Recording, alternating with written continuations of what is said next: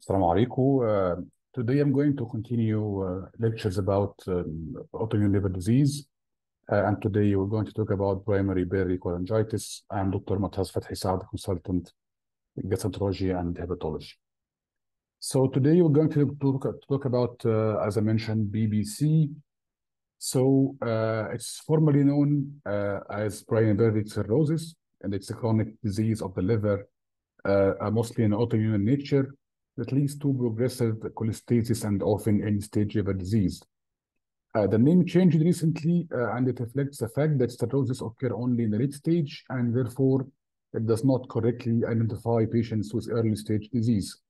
And PBC is most frequently a disease of women and occurs between the 4th and 6th decade of life. Most experts believe that there is always an element of overlap.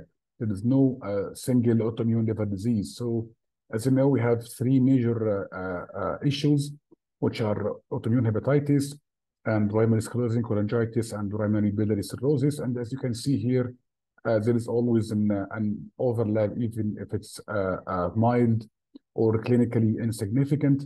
But there's always an overlap with ANA positive in PBC and AIH, and BANCA also can be positive in both PSC and AIH. And as you know, at an AIH, we look usually for anti-smooth muscle and anti-liver kidney monoclonal antibody, and also anti-soluble liver antigen antibody and F-actin. And by histopathology, we look for interface hepatitis, plasma cell infiltration, and elevated IgG. And usually, treatment will be targeted and non-specific immunosuppression, usually with steroid or steroid-sparing agent as aracetabine. In BBC, also we look for an AMA or anti-mitochondrial antibody, and also there is a good proportion having a specific AMA for BBC, which is anti-centromere or anti-GB210 or anti-SB100. And by histopathology, we look for small bile duct destruction, and also we can find in the serum elevated IgM, and also patients might have an sick complex.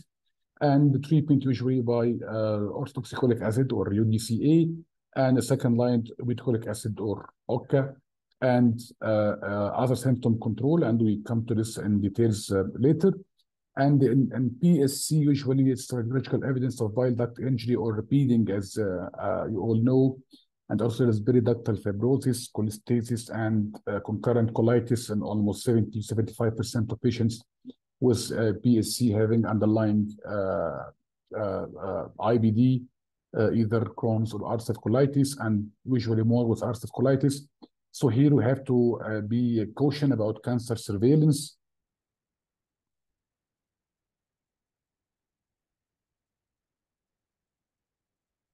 We have to be cautious about cancer surveillance and, of course, of cholangiocarcinoma and management of the stricture and infections and colitis.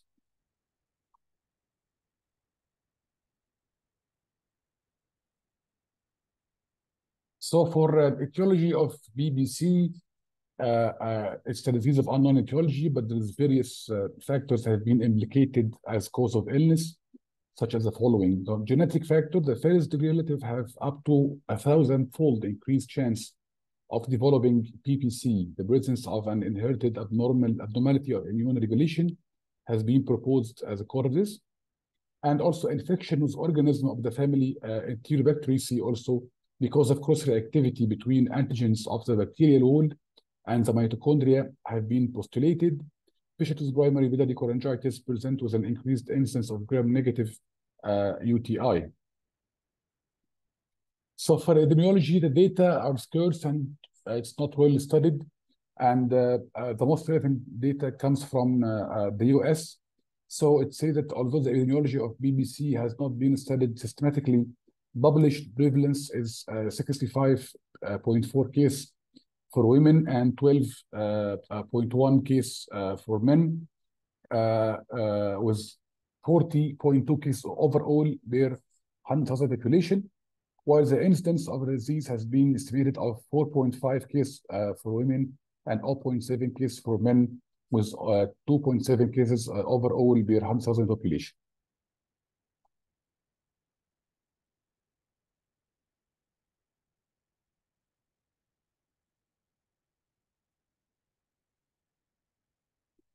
But BBC is more common in Northern Europeans and less common in population of African descent. Women account for almost 90% of patients with BBC, so it's almost 9 to 1, female to male. Males who are affected have a disease course similar to that of females. However, men appear to be more likely to develop an HCC, unfortunately. BBC mostly affect middle-aged women with mean age of 39. The onset usually occur in person at age of 30 to 65. However, patients as young as 22 years and as old as 93 years at time of diagnosis have been reported. So how those patients present? Usually the most common symptom is fatigue, which accounts for 65% of patients. They present with fatigue. So the first reported symptom can cause disability in some patients and has been associated with depression and obsessive compulsive behavior or OCD. The etiology is unknown. However, sleep abnormality, particularly excessive daytime somnolence, have been identified in significant proportion of patients and has been associated with degree of fatigue. And there's no correlation exists between this symptom and the stage of liver disease, the height of the enzyme liver disease of liver enzymes, or the Mayo model score, which is a specific score for cholestatic liver disease, or duration of therapy. I mean, if there's no correlation between severity of disease and severity of fatigability. Patient might have a mild disease with severe fatigue and might have severe disease and mild fatigue. So the second most common is biliaritis. It accounts for 55% of patients, and 10% of patients experience severe biliaritis, which can affect or interfere with their normal life. So the cause of this symptom is still unknown, but biliaritis appears unrelated to deposition of bile acid in the skin. An increased production of endogenous opioid peptides and upregulation of endogenous opioid receptor appears to be the major mechanism. The height of the bilirubin level is proportionately related to the production of these peptides, and also there is right upper quadrant discomfort, and this appears only in 8 to 17% of patients. So this is the disease course, and it's called the Kaplan-Meier plot of entire UC cohort by clinical status. So as you can see in the yellow line, represent patient with no portal hypertension and no liver failure, and the red line present patients with portal hypertension, and the black line represent patients with portal hypertension and liver failure. And of course, as you all expect, that patients with no portal hypertension or and normal liver, they might have normal life, and they have the highest expectancy of living. And those with portal hypertension, they have less, and those with portal hypertension and liver failure have very limited chance to survive for a long time. So what the differential diagnosis of BBC? It's cholestatic liver disease, so it can be mixed with an AIH, with biliary obstruction, with drug-induced hepatitis or DILI, or even with graft-versus-host disease, with BSC, or Biliary chronic cholangitis, with IgG4-related hepatobiliary disease, and also sometimes might be mistaken as sarcoidosis. So how can we work up those patients? The first and most common test we all do in our clinics is liver function or transaminases. So an elevation of ALT and AST may be identified in most patients with a BBC, but a significant elevation of ALK-Phos and gamma GT and immunoglobulins, mainly IgM, are usually the most prominent findings. So again, here we stress mainly on ALK-Phos, gamma GT, and again, mostly the ALK-Phos, which is the most important factor, and we'll come to this also later. And also we can find elevated gamma GT and serum IgM. So lipid level and cholesterol also may be increased with an increased high density lipoprotein fraction, and this might explain why these patients do not have an increased risk of atherosclerosis. You might find a striking number in total cholesterol, but if you see the breakdown, you'll see that it's mostly HDL. And also ESR might be a little bit high on those patients. So as disease progresses to cirrhosis, and of course, bilirubin will be high, INR will be prolonged, and the albumin will be low, and the increased bilirubin level is an ominous sign of disease progression, and liver transplant must be considered. So here, bilirubin, if it's getting high in those patients, so mostly they are getting cirrhotic, and medical treatment might not be of benefit, and they should be listed for liver transplant. And here I need to stress again and again that severe PBC does not mean high bilirubin. It depends mainly on ALK phos. High bilirubin means cirrhosis if it's associated with BBC. So I mean at the presentation of patients that having high ALK phos and high bilirubin and AMA is positive, this patient is usually cirrhotic and will need liver transplant soon. Also, thrombocytopenia or decreased platelet count is indicative of portal hypertension. Then additionally, but not as commonly, abnormalities include elevated ceruloplasmin and bile acids. The hallmark of the disease is the presence of AMAs, not AMA, and this is very important because we'll talk about it in details in the serum. So anti-mitochondrial antibodies are very important. So AMAs can be found in 90 to 95% of patients with BBC, and they have a specificity of 98%. These antibodies target different components, mainly enzymes in the mitochondria. So if we find a patient with positive AMA and elevated ALK phos, no need for biopsy. This is enough to diagnose a BBC. Again, there's no need for biopsy to diagnose a BBC and the presence of AMA. So as I mentioned, it's AMA. So we have an anti-M2, M4, M8, and M9 associated with severity of primary biliary cholangitis.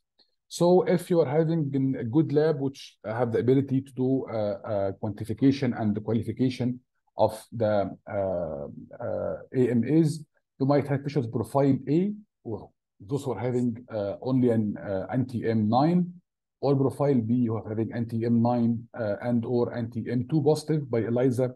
They have better disease course than patients with profile C, who have an anti-M2, anti-M4, and or anti-M8 positive by ELISA, and profile B, which is those who are having an anti-M2, anti-M4, and or anti-M8 positive by ELISA and commonly fixation test.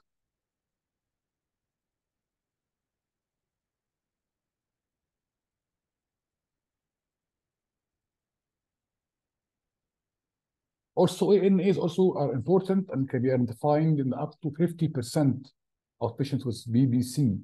And it's, as I mentioned before, it's called an BBC-specific ANAs.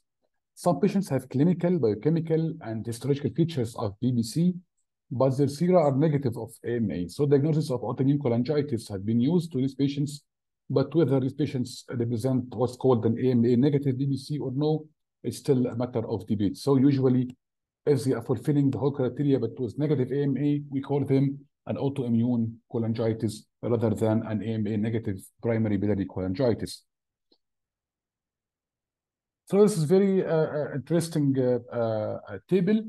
It tells us the importance of every single test we do and its role in suspicious diagnosis and prognosis of BBC. So as you see here, an alkaline phosphatase or ALP is the most important because it is suspicious and it helps in diagnosis, and also it's the most commonly used parameter for prognosis.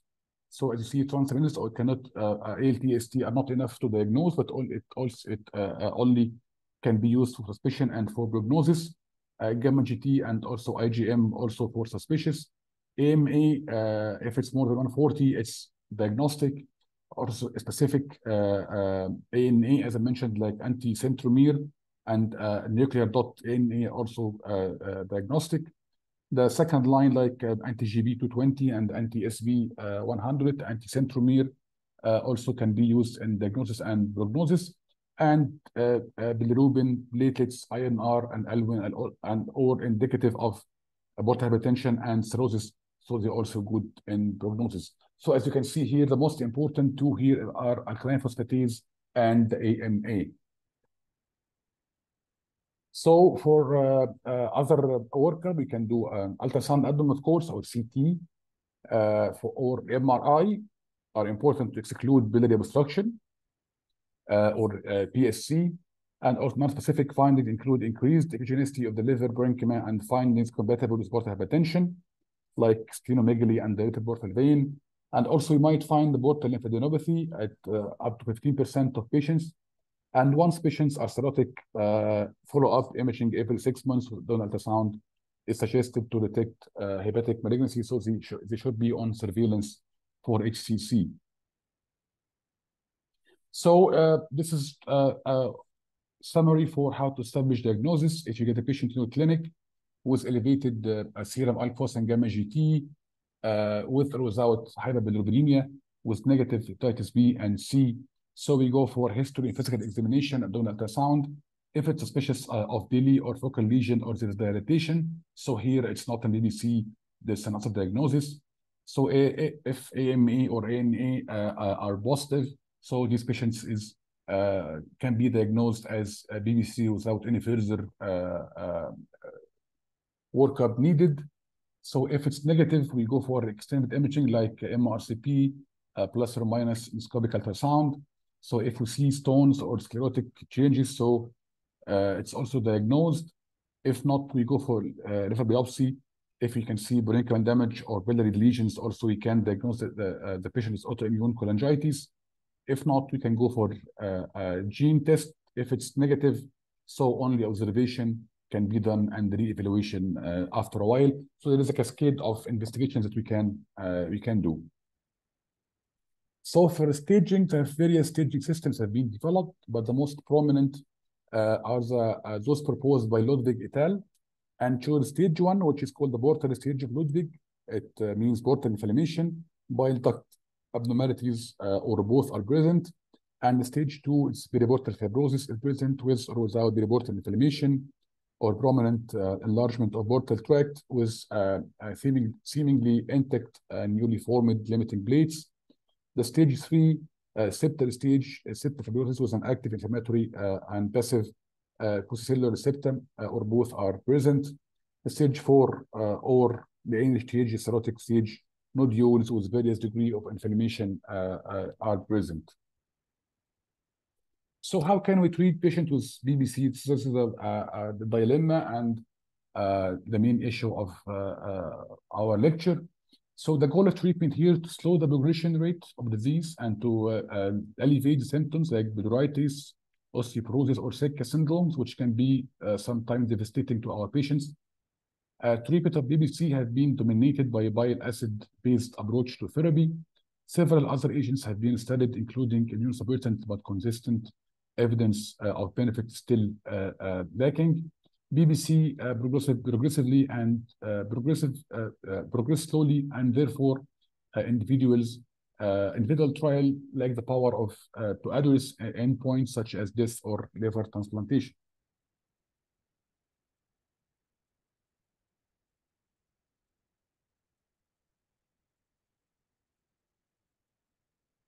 So the most commonly or the cornerstone medication used is UDCA or ursodeoxycholic acid. It is a major medication used to slow the progression of the disease. Patients with early disease have clinical, biochemical, and histological improvement. And reports suggest that UDCA delay the need of transplant and delay death. The efficacy of this medication in late stage is still questionable. Patients who achieved biochemical response to UDCA after 1 year of treatment reportedly had a similar survival rate to the matched control population. And this is a very important, or the most important statement in this lecture. Always try to find the patients early before they get cirrhosis, because at that stage, if they respond well to treatment, they might have normal life expectancy. And ironically, most patients, as I mentioned, they present with biliaritis. So you find them mainly in dermatology clinics. Our colleagues in dermatology, they think it's urticaria. They give them treatment, antihistaminics, some local emollients, and they don't do alk-phos. Even if they do liver functions, they ask for ALT and AST, which might be normal in early stages. So patients can be lost in a dermatology clinic, and later on, they can be sent when it's too late. So it's very important to catch the patients early to give them best chance to survive. So as I mentioned, and also it's very important to identify population of non-responders who will require alternative or additional therapy. The use of UDCA after transplant with evidence of recurrence of disease has been associated with biochemical response, although its role in delaying histological progression needs further investigations. So we all know that UDCA is a very nice, very benign drug, and we think the response rate is very high, but you can be surprised if you can see, according to different scales or different classification or different scores for response, like Barcelona or Paris 1 and 2, Rotterdam and Toronto, you can find in Paris 2, which is the most commonly used scoring response, scores to assess response to treatment, you find up to 52% of patients do not respond to UDCA or cannot tolerate. So it's almost half of our patients on UDCA, they don't show a good response to the medication. Hence came the need for a second-line therapy or a newer medication. So this is how to assess response to UDCA therapy in PBC. We have so many scoring systems that are qualitative binary definitions like Rochester, Barcelona, Paris 1, Rotterdam, Toronto, Paris 2, and EHIM. And the most common use, as I mentioned, is Paris 2, which defined as after 12 months of treatment, if the alk phos is more than 1.5 above the normal and AST is more than 1.5 above the normal or bilirubin more than 1 milligram. So this defined as treatment failure. So alkaline phosphatase should be less than 1.5 upper limit of normal to be to label patient as responsive to treatment. But the EASL, they suggest that UDCA treatment patient with an alk phos of more than 1.67 upper limit of normal or elevated bilirubin, which is defined as 2 times upper limit of normal. These are high risk, group of high risk patients in whom there's randomized controlled trial evidence of the addition of a second line therapy. So if the patient after 1 year is having alk phos more than 1.67 or bilirubin is high, so this patient is non-responding and he needs a second line therapy. So in May 2016, the FDA approved obeticholic acid, or OCA as it's usually named, to be used in combination with UDCA for primary biliary cholangitis in adult patients with an inadequate response to UDCA, or as a single therapy in adult patients who cannot tolerate UDCA. Approval was based on international phase 3 voice trial of patients, which included 2016 patients with PBC. The trial included patients who had not shown a reduction in alk phos level with UDCA at optimal dose for at least 1 year as monotherapy in those who are intolerant to UDCA. So the second line here is obeticholic acid.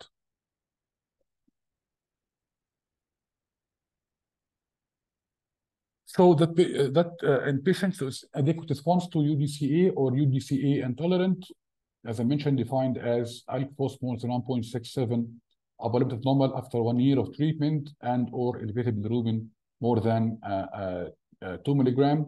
Addition of obeticholic acid has been associated with improvement in biochemical surrogates of disease activity, reasonably likely to predict improved outcome.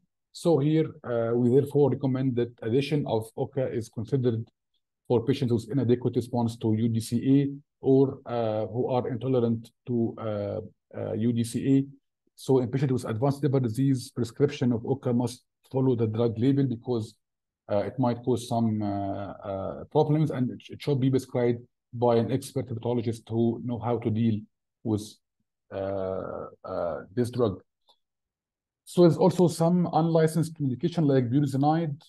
Usually, if it's an overlap between AIH and PBC, fibrates now we're having an growing evidence of its use in fibrates, and I personally used it with some patients, and it showed very good response. Steroids, methotrexate, cyclosporin also were used, but with no good evidence of efficacy. So what about extrahepatic issues of PBC, which sometimes more difficult to treat than the liver condition itself?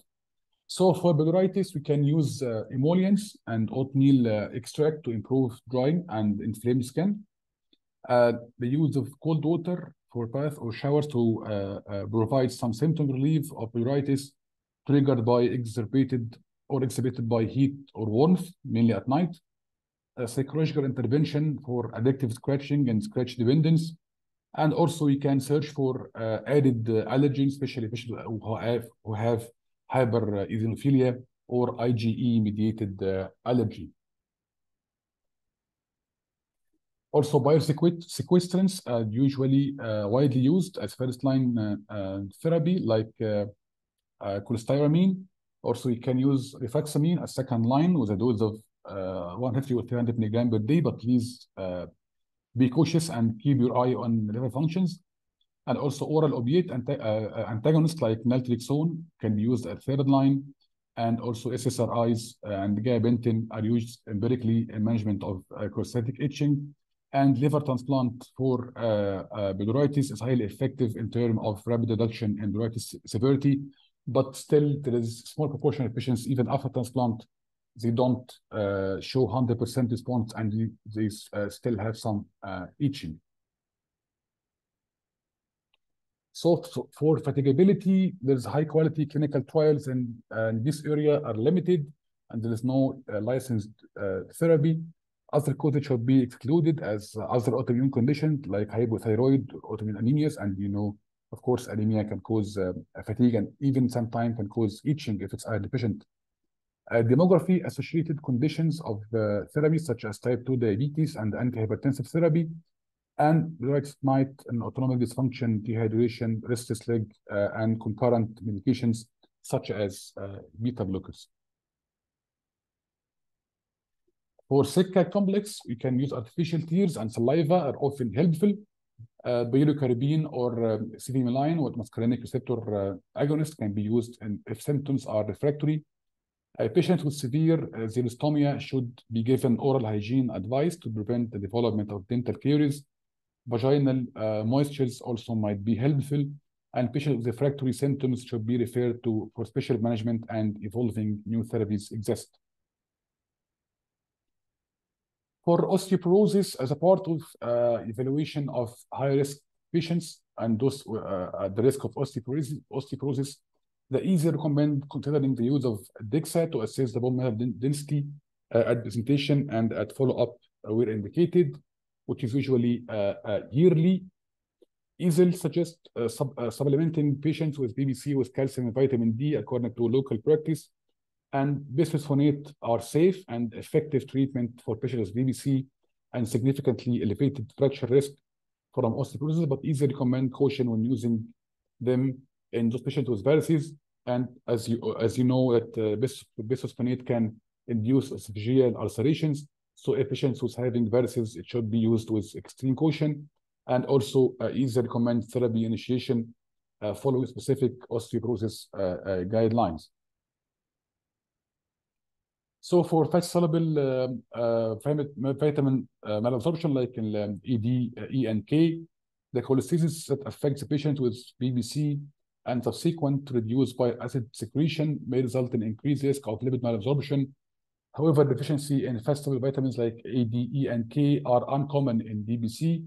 The fat-soluble vitamin malabsorption can occur in patients with PBC, particularly those with prolonged jaundice. And here, easy suggests supplementation should be considered on an individual basis. So it's not for all patients, usually those who are having jaundice. So for hyperlipidemia, it's feature of cholestasis, as you all know, for which there is no substantial evidence to support an elevated CVS risk in patients with BBC. And in subgroup of patients with BBC and metabolic syndrome, those with high cholesterol, low HDL, and high LDL, the easiest suggest a pharmacological approach with cholesterol-lowering agents on case-by-case basis. Treatment is not contraindicated here. Or it's I just want to take a chance to talk about statins with liver disease. before many years, statins were contraindicated in any kind of liver disease. Now, statins can be used safely in those patients with even, and especially as child A, and even there is some evidence that statins might delay or might prevent HCC. And also, there's good evidence about simvastatin in reducing blood pressure. So it can be used in child A and child B and even child C if indicated, but maximum dose of 20 milligram per day. So please don't deprive your patient of statins just because you're having liver disease. So there's some picture of skin manifestations of PBC. Here, as you can see, the xanthoma and densilasmas because of hyperlipidemia. And here, some other skin manifestations of PBC.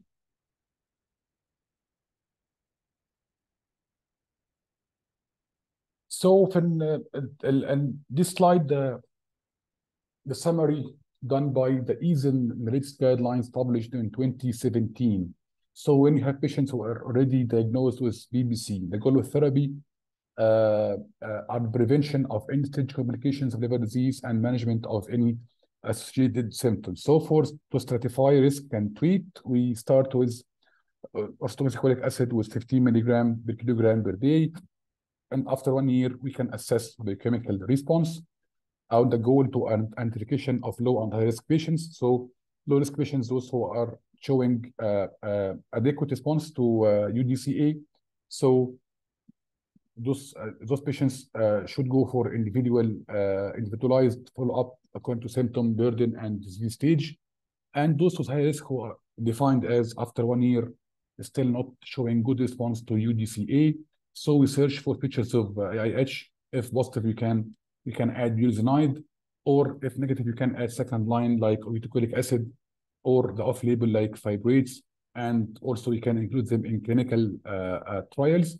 And the monitoring usually based on bilirubin, alk-phos, AST, albumin, red count, and elastography, usually by FibroScan.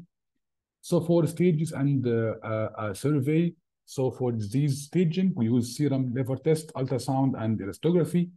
If patient is cirrhotic with rising bilirubin and or decompensated liver disease, should be referred to an expert center to assess for transplantation, and also for HCC and versus screening by ultrasound and endoscopy. And also to manage actively extrahepatic manifestations like biliaritis, fatigue, Sika complex, and bone density, and any coexisting autoimmune disease, and actively managing as per guidelines, and offer information about patient support group. So for conclusion, PBC is a common cause of chronic cholestasis, most notably in women over age of 40. Its progression results in end-stage liver disease. Diagnosis can be made based on liver biochemical and serological findings without biopsy.